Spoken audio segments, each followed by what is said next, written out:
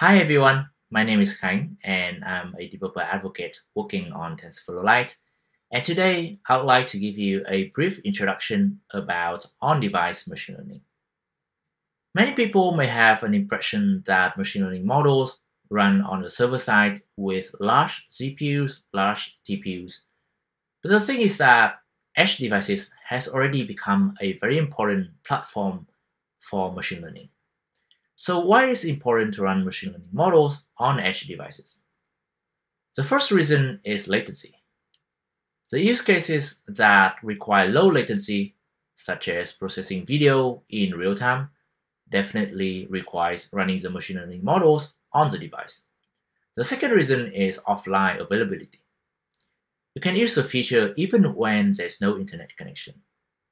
And the third reason is user privacy protection, because you don't need to send sensitive user data to the server for processing. And with the availability to run machine learning models on edge devices, a lot of new features has become possible. Let me give you some example of on-device machine learning running in real apps. The first one is the feature on YouTube that allows users to try different kind of cosmetics using AR.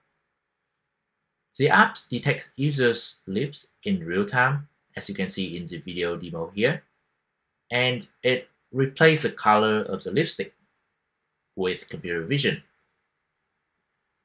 Or there's another example of Google Translate app that has the features to allow you to capture text with your phone camera and translate them in real time without any internet connection. TensorFlow Lite is a framework to help you implement on-device machine learning, and it allows you to run TensorFlow models on edge devices. With TensorFlow Lite, you can use the same machine learning models across platforms without having to customize for each one. TensorFlow Lite currently supports 3 platforms. The first one is Android and iOS smartphones, then the Linux-based IoT devices, and the microcontrollers. Let me walk you through some details of the platforms that TensorFlow Lite supports. So smartphone is probably the most popular platform for on-device machine learning at this moment, because many of Google's largest apps are already using TensorFlow Lite, like Google Photos, Gboard, YouTube, and Assistant. And there are also many popular third-party apps like Uber, Hike, Airbnb, and so on are using TensorFlow Lite in production. Many developers are using TensorFlow Lite for use cases around image, text, and speech, but you're also seeing a lot of new and emerging use cases around audio and content generation. And you can quickly try TensorFlow Lite on smartphones with our sample apps. We have more than 10 sample apps demonstrating different on-device machine learning use cases, including both computer vision and natural language processing. Please go to the TensorFlow Lite website and check it out. And besides TensorFlow Lite, Google also has a product called MLKit for using machine learning on mobile. It builds on top of TensorFlow Lite and provides a list of pre-trained models through APIs for popular on-device machine learning use cases. For example, it can recognize text, detect objects, and more via an easy-to-use APIs that mobile developers can use even without learning the complex machine learning concepts. So that was smartphones. And let's take a look at the second platform that TensorFlow Lite supports, which is the Linux-based IoT devices, such as the Raspberry Pi. Here's an example of TensorFlow Lite being used in an IoT device. So Ecovacs is a company that produces vacuum cleaner robots, and they use TensorFlow Lite on their robot to detect obstacles so that the robots can avoid the obstacles effectively and clean your house. Besides TensorFlow Lite as a software solution, Google also has a hardware accelerator called HTPU that can make TensorFlow Lite models run faster on IoT devices. HTPUs are available in several different form factors under the Coral brand name. You can start with prototyping your model on HTPU with the Coral dashboard. It is a mini computer that has the ARM CPU and it can run Linux OS. You can also use the Coral USB accelerator that can plug into your computer or other IoT devices. And when running on production, you can use the SOM form factor or the PCI Express one that can be integrated into your existing hardware. And the final platform that TensorFlow Lite currently officially supports is the microcontrollers such as Arduino. Microcontrollers are the small, low-power, all-in-one computers that power everyday devices around us, like microwaves, smoke detectors, toys, and many different types of sensors. They can cost as little as 10 cents for one unit, and with TensorFlow, you can turn them into a device for machine learning. You might not have realized that machine learning models running on microcontrollers is already used in so many devices that you use every day. For example, hollow detection on many smartphones now typically runs on a small DSP, which then can wake up the rest of your phone. You can get started with TensorFlow Lite on microcontrollers with the Arduino hardware. And you can start doing speech detection with TensorFlow Lite on Arduino in less than 5 minutes.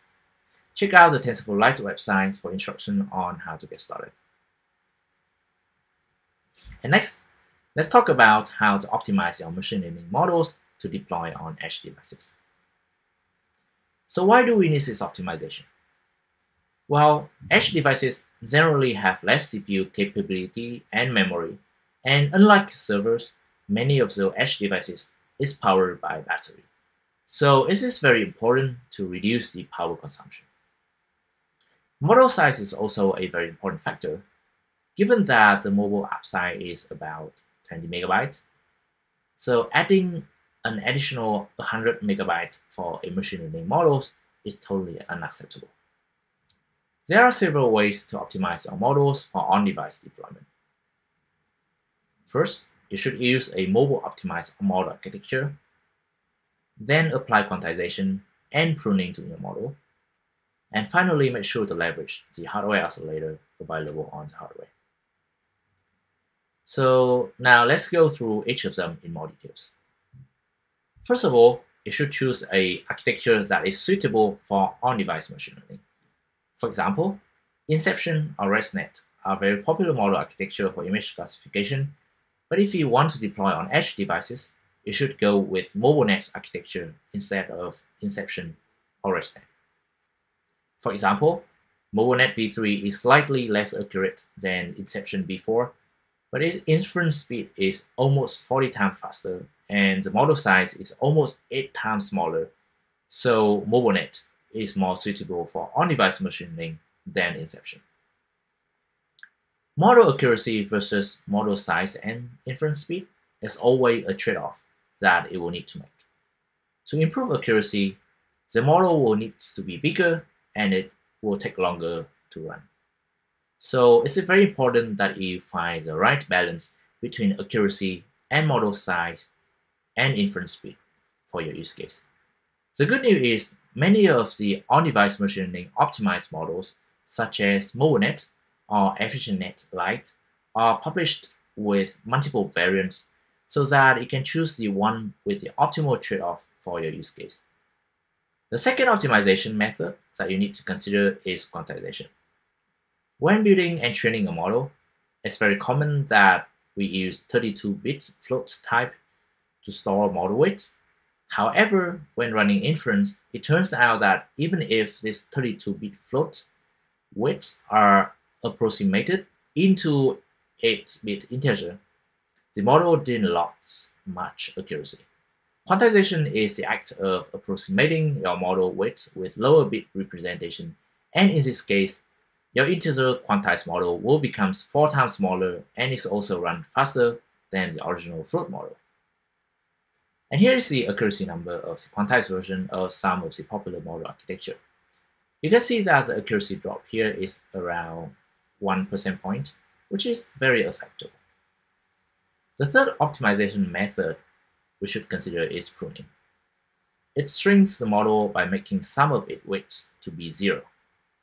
A prune model is not only smaller, but because it has many zero weights, it reduces the computational needs when doing inference, and it makes the model inference faster. And here's a benchmark of a prune model. You can see that at 50% point, which means we remove half of the weights in the model, the accuracy drop was quite insignificant, around like 1% point. And pruning is compatible with quantization, so you can prune your model first and then apply quantization so that it will get a model, for example, 8 times smaller than the original float model with a minimum accuracy drop. And lastly, when you run TensorFlow Lite model on mobile devices, you can speed up the inference time by using the hardware accelerators on the device. GPUs is a type of hardware accelerator available on many mobile devices, so it's an easy win for you if your model is compatible with GPU. There are also other types of chip, such as the edge TPUs, which is built specifically for machine learning inference. They can speed up your model even more than the GPUs. So that was it. I hope that you find this video useful as a brief introduction to on-device machine learning. And in the next video, we'll talk about how to train and deploy TensorFlow Lite models on edge devices.